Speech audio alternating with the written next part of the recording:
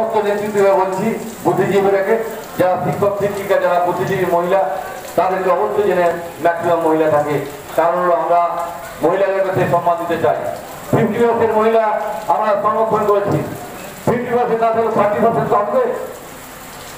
সেগুলো আমরা এখানে নেত্রীদেরকে দেখতে হবে, যারা মহিলা নেত্রী আছে তাদেরকে দেখতে হবে, সেরকম মহিলাকে আমাকে এখানে উপস্থিত করতে হবে। তাহলে তাদের কথাগুলো শোনা যাবে, তাদের কাছে বাণীর কথাগুলো শোনা যায়। তাই আমি বলবো তাদেরকে সম্মান যথেষ্ট আমি করি। তারা গেলে আমার গায়ে যখনই যাই, প্রথম বাইরে যে বলি মহিলারা আছে, মহিলারা তারা বাড়িটাও তাদের জন্য বসে থাকতে পারবে না, তাদের বাড়ির রান্নাবান্না আছে, ছেলে মেয়ে আছে, তাদেরকে সামাল দিতে হয়। তারা যখনই জনতার দরবারে আসে আমি মহিলাকে বাইরে প্রথম মহিলাকে ডাকি, কারণ তাদের অনেক বাড়িতে কাজ থাকে। ছেলেরা বসে রাখলে চলবে, বাবা কিনে আসতে পারবে, কিন্তু একটা মা বোন যারা যখন আসে তারা কিন্তু সবসময় আসতে পারে না আমাদের কাছে, তাদেরকে বেশি বসানো যায় না। তো আপনার সমস্যাগুলো আমি শুনেছি, প্রায় সমস্যার আমার সমস্যার সমাধান আছে, কিন্তু আপনাকে বলবো আরো কিছু কর্মসূচি থাকলে আপনারা দিবেন। আমি আবার হয়তো আপনাকে ডাকবো, মহিলা যদি মিনিমাম 30% হয়, এটুকু আমি সকলকে বলবো, নেতৃত্বকে, মহিলা নেতৃত্বটাকে বলছি, তারা অবশ্যই থাকবে। কিন্তু আমরা চাইবো যে আপনাদের যে কথাগুলো বললেন আমি পূরণ করার চেষ্টা করতে পারি। কিন্তু আপনারা যে ড্রেনের কথাগুলো বললেন, সেই ড্রেনগুলো আপনারা গ্রামে পাঠাবেন, তাহলে অবশ্যই আমি চেষ্টা করবো যে আপনাদের, কেননা আমি কাজ করতে এসেছি, মানুষের সমাজ সেবা করতে এসেছি, সমাজের উপরে কিছু নাই, সমাজকে যে আল্লাহ ঈশ্বর প্রার্থনা বা দোয়া তারই কবুল করবেন আপনি যদি গরিব, আত্ম পীড়িত, নিপীড়িত মানুষের জন্য কোনো উপকার করেন। আর সেই মানুষ যদি আল্লাহর কাছে, ঈশ্বরের কাছে যদি দোয়া করে, আল্লাহ ফেরাবেন না। আমার মনে হয় ওই জায়গাটা আমাদের মন্ত্রী মশাইয়ের জন্য, গরিবের জন্য ওনার প্রাণ থাকে এবং উনি গ্রাসরুট থেকে কাজ করেন।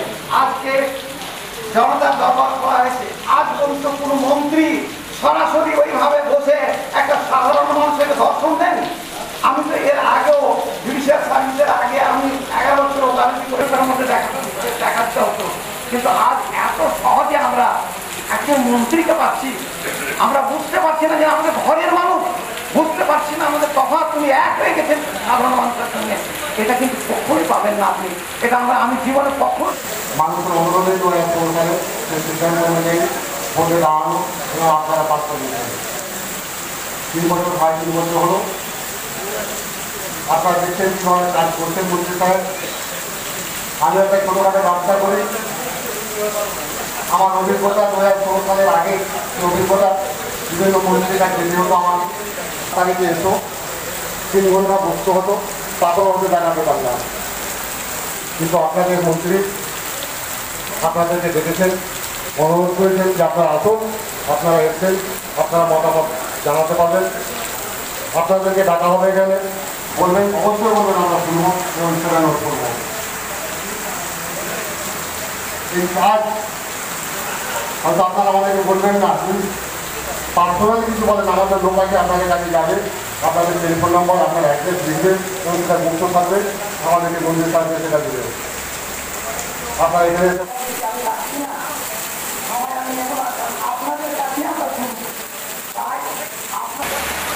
প্রার্থনা করছি যে আল্লাহ যেন তার এই জীবন এই দীর্ঘায়িত করেন, যেন ওনার কাছ থেকে আমরা তার সেবাটা পেতেই থাকি।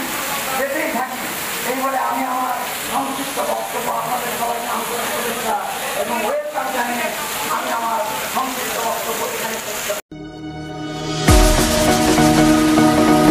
রঘুনাথপুর শহরের একমাত্র এলজি শোরুম প্রণব ইলেকট্রনিক্স আপনাদের জন্য নিয়ে এসেছে এক বিশেষ অফার।